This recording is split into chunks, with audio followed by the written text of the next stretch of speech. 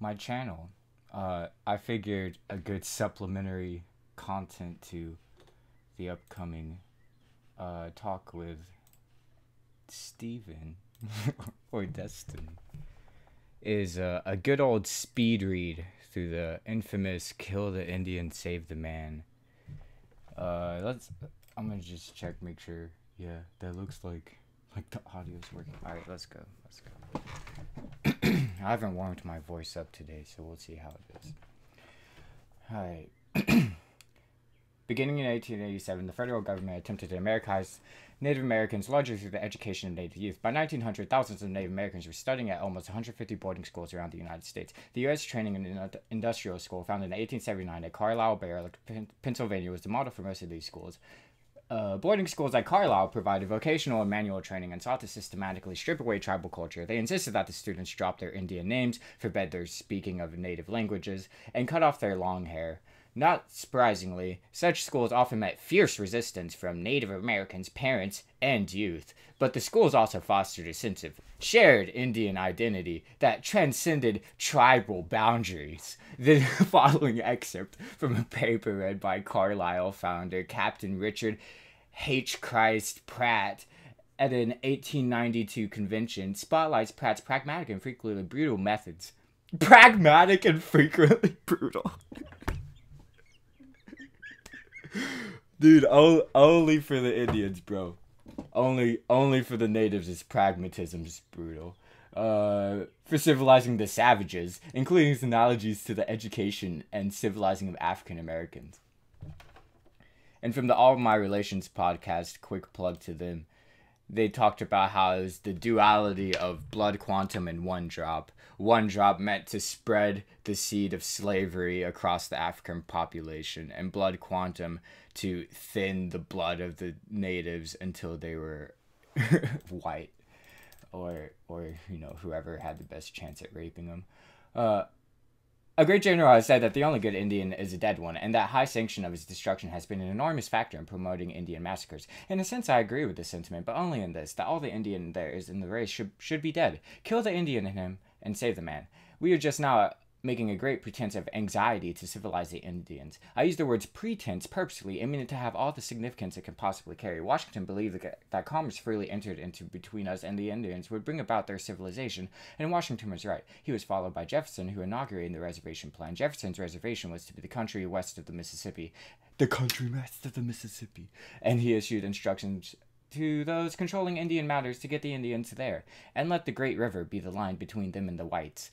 Any method of securing removal, persuasion, purchase, or force was authorized. Jefferson's plan became the permanent policy. The removals have generally been accomplished by purchase, and the evils of this are greater than those of all others combined.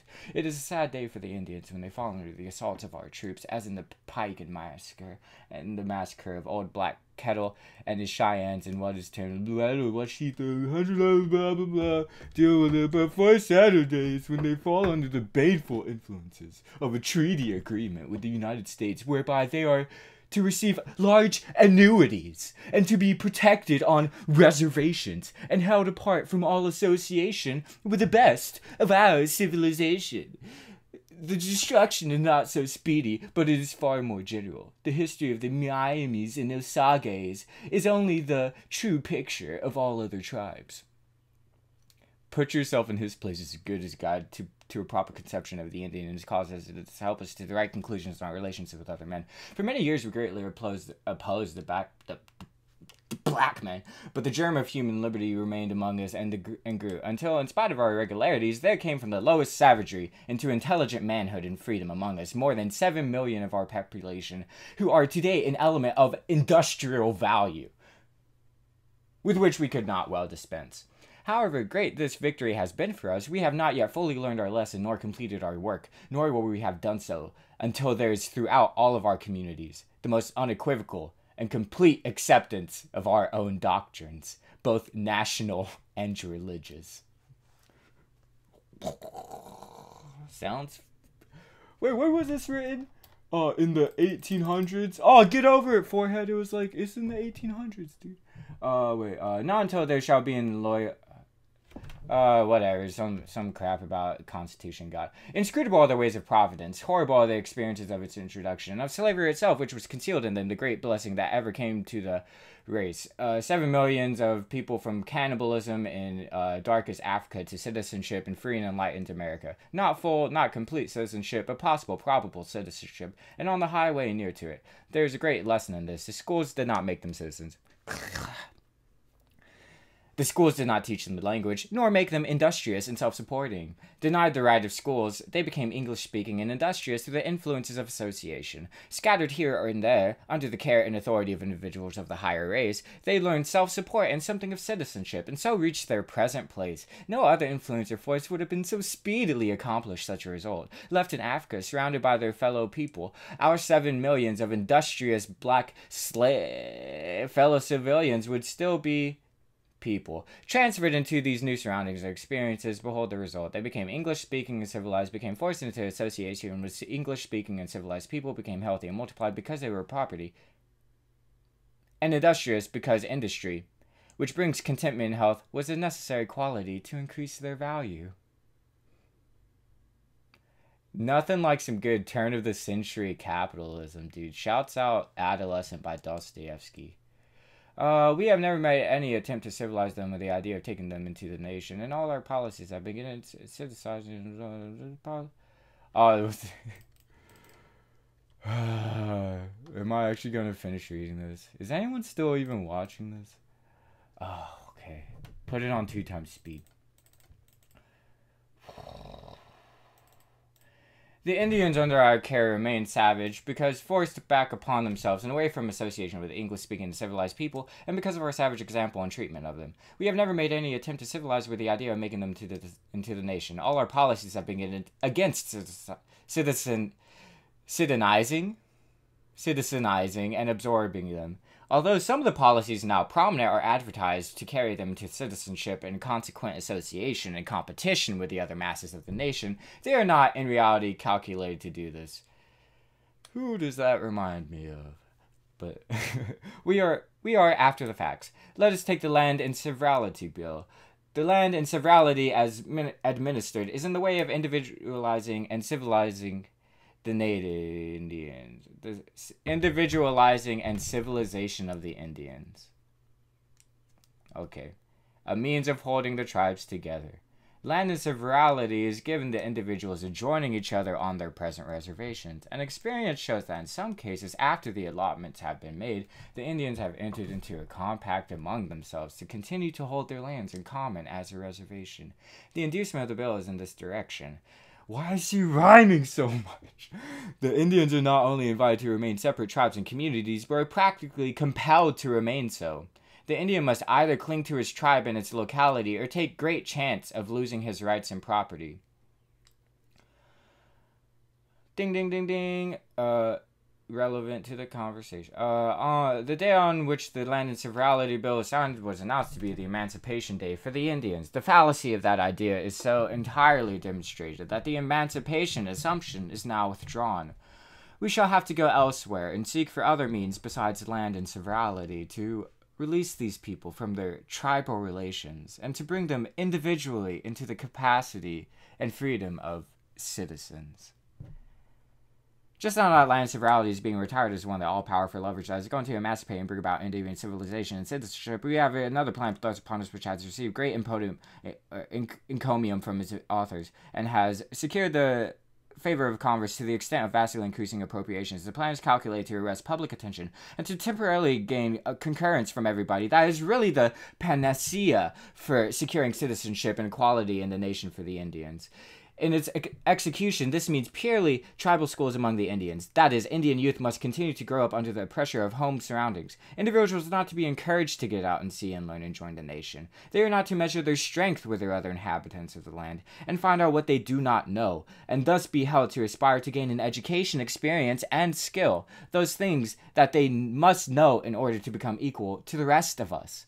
A public school system, especially for the Indians, is a tribal system, and this very fact says to them that we believe them to be incompetent, that they must not attempt to cope with us, Such schools build up tribal pride, tribal purposes, and tribal demands of the government. They formulate the notion that the government owes them a living and vast sums of money, and by improving their education on these lines, but giving no other experience and leading to no aspirations beyond the tribe, leaves them in their chronic condition of helplessness, so far as reaching the ability to compete with the white race is concerned. It is like attempting to make a man well by telling him he is sick. We have only to look at the tribes who have been subject to this influence to establish this fact, and it makes no difference where they are located. All the tribes in the state of New York have been trained in tribal schools, and there are still tribes and Indians with no desire among the masses to be anything else but separate tribes. The 5 civilized tribes of the Indian Territory. 5 civilized ones. In other words, white people claim to be them all the time. The 5 civilized tribes of the Indian Territory. Cherokees, Choctaws, Chickasaws, Creeks, and Seminoles have had tribal schools until it is asserted that they are civilized, yet they have no notion of joining us and becoming a part of the United States. Their whole disposition is to prey upon and hatch up claims against the government, and have the same lands purchased and repurchased and purchased again, to meet the recurring wants and growing out of the neglect and inability to make use of their large and rich estate. Indian schools are just as well calculated to keep the Indians intact as Indians, as Catholic schools are to keep the Catholics intact. Under our principles, we have established a public school system where people of all races may become unified in every way and loyal to the government. TOS. We do not gather the people of one nation to schools by themselves and the people of another nation into schools by themselves, but we invite the youth of all peoples into all schools. We shall not succeed in Americanizing the Indian unless we take him in exactly the same way. I do not care if abundant schools on the plan of Carlisle are established. If the principle we have always had at Carlisle, of sending them out into families and to the public schools, were left out, the result would be the same, even though such schools were established, as Carlisle is, in the center of an intelligent and industrious population. And though such schools were, as Carlisle always has been, filled with students from many tribes, purely Indian schools say to the Indians, "You are Indians, and must remain Indians. You are not of the nation, and cannot become of the nation. We do not want you to become of the nation. But I leave this part of my subject. I feel impelled to lay before you the facts, as I have come to look at them, and another influence that has claimed credit, and has always been and is now very dictatorial in Indian manners. And that is the missionary as a citizenizing influence upon the Indians. The missionary goes to the Indian. He learns the language, associates with him, makes the Indian feel he is friendly and has great desire to help him. He even teaches the Indian English. But the fruits of his labor, by all the examples I know, have been to strengthen and encourage him to separate and apart from the rest of us. Of course, the more advanced, those who have a desire to become civilized and to live like white men, who would, with little encouragement, go out into their communities, are the first to join the missionary's forces. They become his lieutenants to gather in others. The missionary must necessarily hold on to every help he can get to push forward his schemes and plans so that he may make a good report to his church. And in order to enlarge his work and make it a success, he must keep his community together. Consequently, anyone who cared to get out into the nation and learn from actual experience what it is to be civilized, what is the full length and breadth and height and depth of our civilization, we must stay and help the missionary. The operation of this has been disastrous to any individual escaped from the tribe, has vastly and unnecessarily prolonged the solution of the question, and has needlessly cost the charitable people of this country large sums of money, to say nothing of the added cost to the government, the delay in accomplishing their civilization, and their destruction caused by such delay. If, as sometimes happens, the missionary kindly consents to let or helps one go out and get these experiences, it is only for the purpose of making him a preacher, or a teacher, or help of some kind. And such a one must, as soon as he is fitted, and much sooner in most cases, return to the tribe and help the missionary to save his people. The Indian who goes out has public charitable aid through his school course, forfeits his liberty, and owned by the missionary. In all my experience of 25 years, I have known scarcely a single missionary to heartily aid or advocate the disintegration of the tribes and the growing of individual Indian rights and opportunities among civilized people. There is this, in addition, that the missionaries have already largely sought to dictate to the government its policy with tribes, and their dictations have always been along the lines of the colonies and church interest, and the government must gauge its actions to suit the purposes of the missionary, or else the missionary influences are at once exerted to defeat the purposes of the government. The government, by paying large sums of money to churches to carry on schools among Indians, only builds for itself opposition to its own interests. We make our greatest mistake in feeding our civilization to the Indians, instead of feeding the Indians to our civilization. America has different customs and civilizations from Germany. What would be the result of an attempt to plant American customs and civilizations among Germans in Germany, demanding that they become thoroughly American before we admit them to this country? Now, what we have all along attempted to do for and with the Indians is just exactly that, and nothing else. We invite the Germans to come into our country and communities and share our customs, our civilization, to be of it, and the result is immediate success.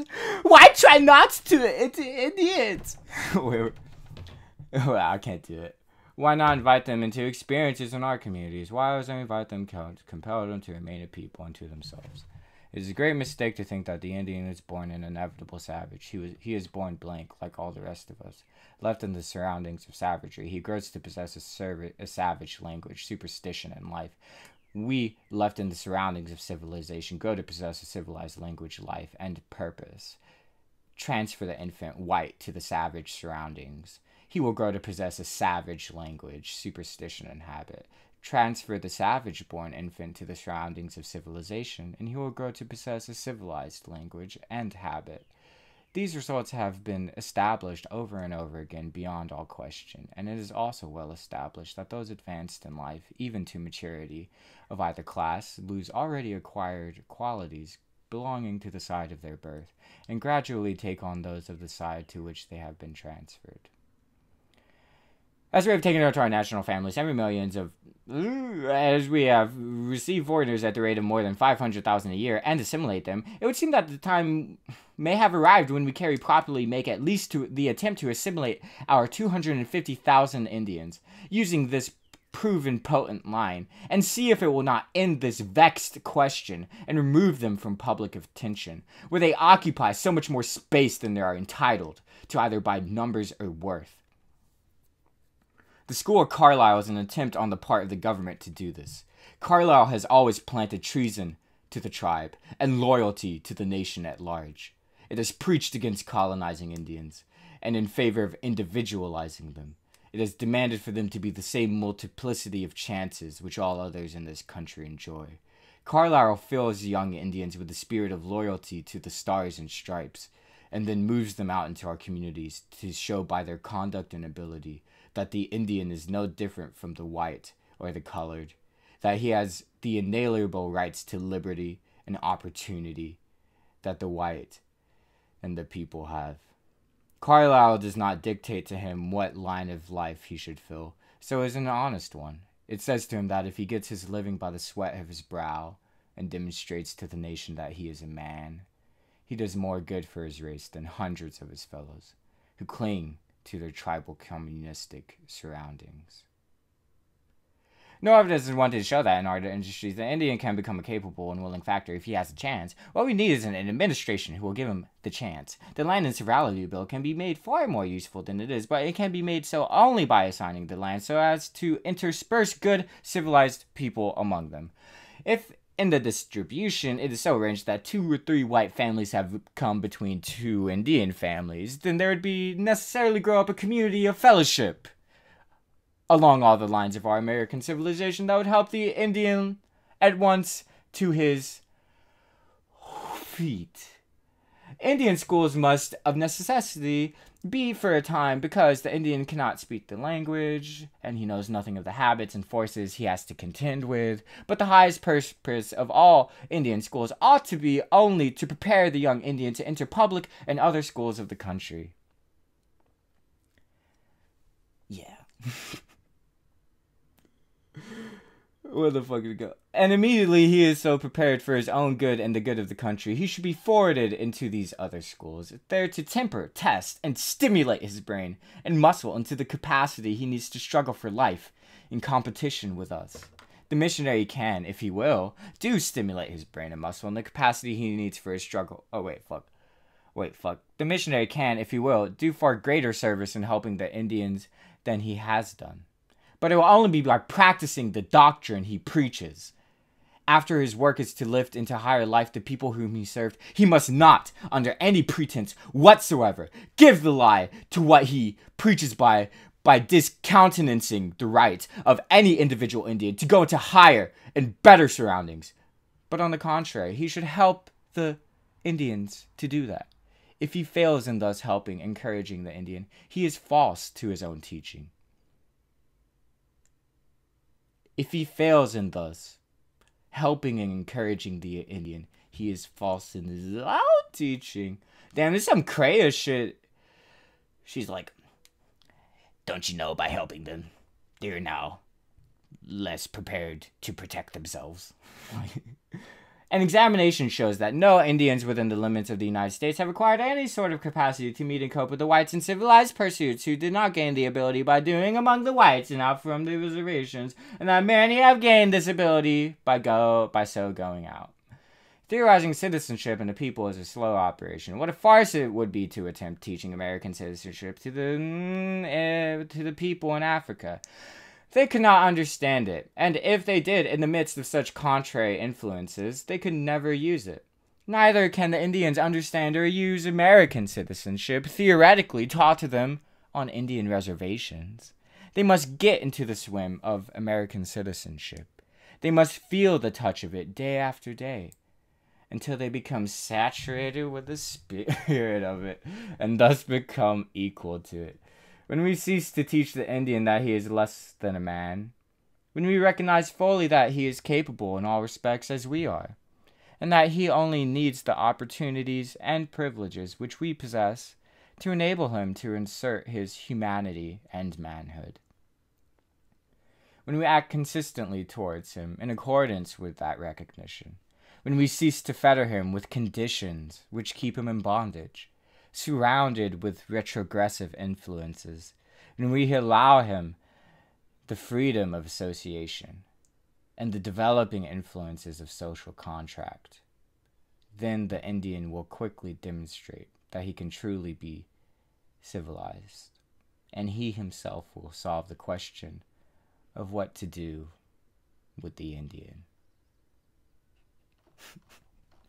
Kill yourself! That's what you just said. Okay, dude, don't kill yourself, anybody. But literally, he just said kill yourself. Okay. Alright. Bye.